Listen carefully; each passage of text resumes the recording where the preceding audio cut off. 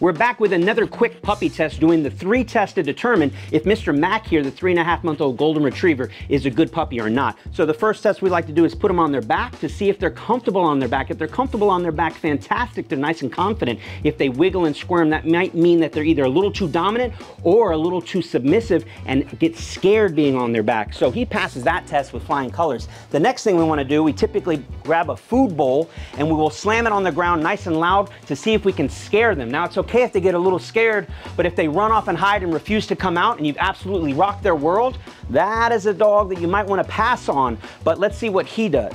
He's going to eat that food, startle him a little bit, but it's not like he ran off. He says, "Do you have food?" Which brings me into tip number 3.